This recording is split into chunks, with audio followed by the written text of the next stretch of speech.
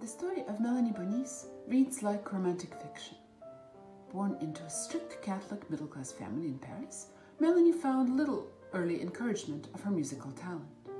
But by the time she was 12, her parents had been persuaded to allow her to receive lessons.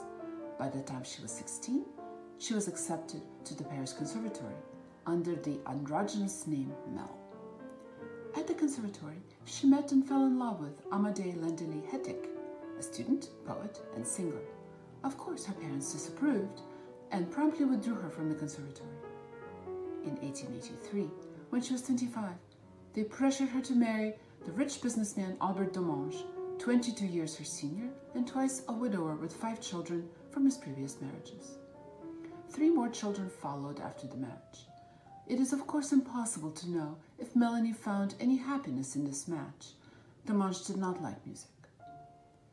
In the 1890s, Bonis met her first love again, who was by then a respected vocal teacher and writer of music, and very married. Hettig encouraged Melanie to return to composition and introduced her to some of the major music publishers, after which her career really began to succeed. Not unexpectedly or surprisingly, Bonis and Hettig embarked on an affair which produced a child, Madeleine, given to a former chambermaid to raise. Bonis then devoted all her energies to composition.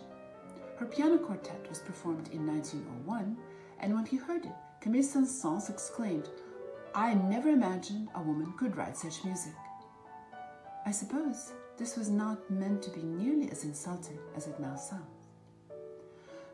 Domange died in 1918, and Bonis took in her daughter Madeleine, whose foster mother had also died, to live with them. At this point, Melanie's eldest son returned from his service in World War I and promptly fell in love with his half-sister, forcing Bonis to reveal all.